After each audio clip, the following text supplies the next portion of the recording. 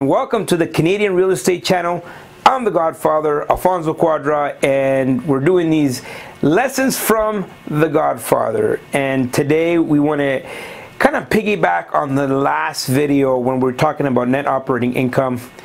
And I mentioned that we use cap rate, and cap rates are used a lot in real estate.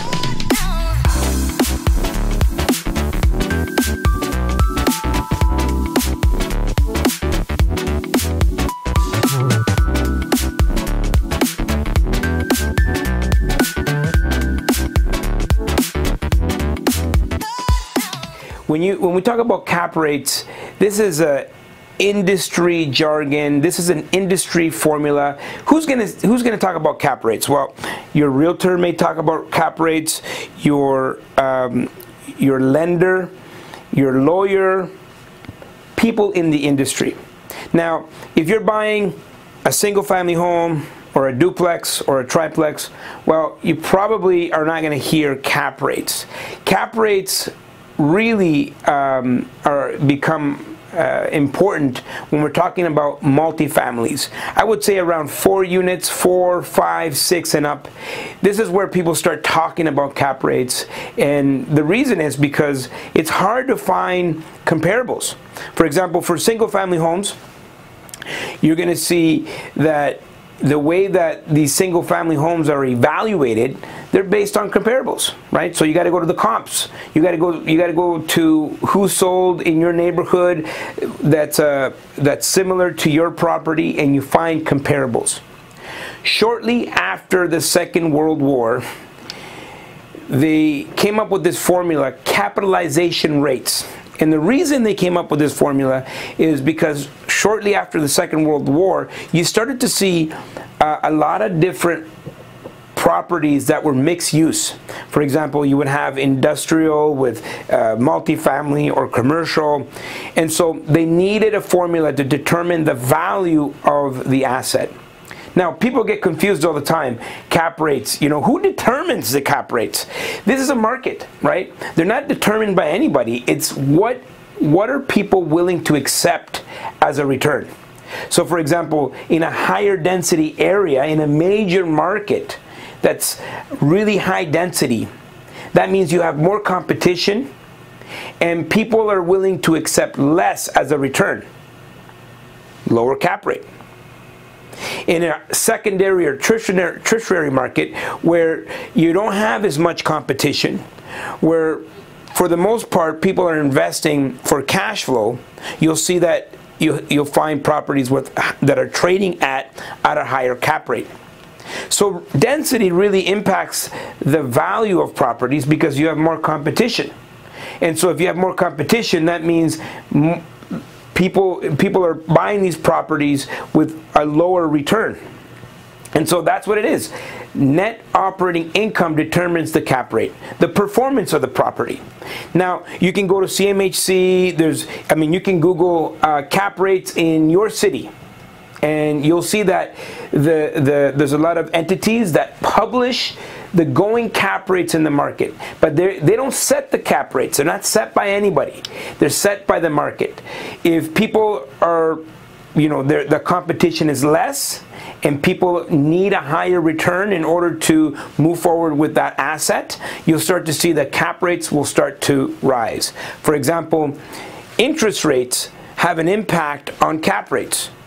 Higher interest rates means that people are looking for more cash flow, which means that they'll need properties that have higher cap rates in order to service more of the debt. And so it's natural in the next 10 to 12 months, as interest rates start to rise, you'll see that cap rates will also start to rise. But these are markets, and it's not a very specific, nothing's written in stone. It's set by the market. It's set by the investors. And what are they willing to accept as a return? And so more competition, that means that it's competitive. People are willing to accept less as a return. It drives the cap rates down. So let's talk about the cap rate. So the cap rates derive from the net operating income. So you want your annual net operating income, and you want to divide it by the cap rate.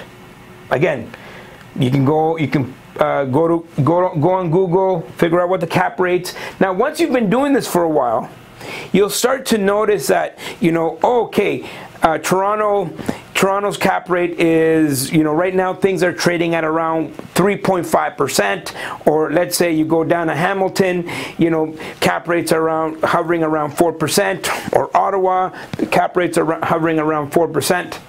And so it just gives you an idea of how they came up with the purchase price, or the asking price in this case.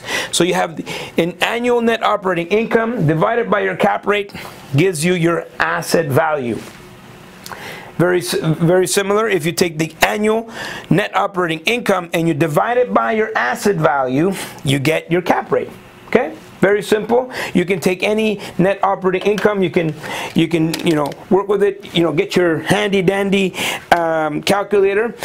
Let's say it's $40,000 a year in annual cap rate, an annual net operating income, and you divide it by, let's say, a 5% cap rate. That means the value of this asset is $800,000. Okay, so I love this stuff. By the way, I failed math in school, right? So you don't have to be a math wizard to figure this out. Okay, you just got to do it a few times, get comfortable with it, and it's going to be easy peasy for you. So we have a building, a 6-unit building with an annual net operating income of $45,000 a year. This particular building just happens to be sitting in a market where the cap rate is 5%. So take out your calculators. I want you guys to do it right now. Do it with me. Take out your calculators, and what you're going to see, you're going to take 45,000 and you want to divide it by 5%. And what you're going to see is 900,000, right? So that's the value of this asset. 45,000 divided by a 5% cap rate. Now let's just say that you brought this asset, this same asset, and you brought it to an area, a market where the cap rates were lower. For example, let's say we went to a market where it was 3.5%. That means that this particular market is, higher density, more people, more competition.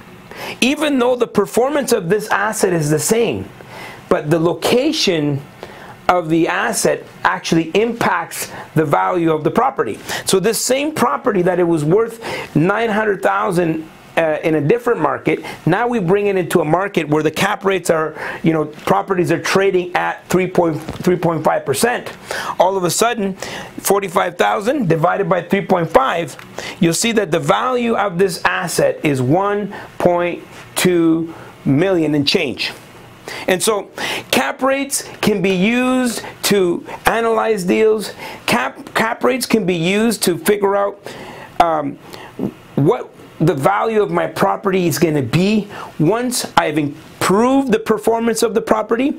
So if the average asset is trading at 4 to 5%, if I increase the net operating income by, let's say, $30,000, then you can see what the value of the property would be, what the new value of the property would be. So use cap rates, have fun, don't be scared of the math. I failed math in high school. Only if my math teacher could see me now.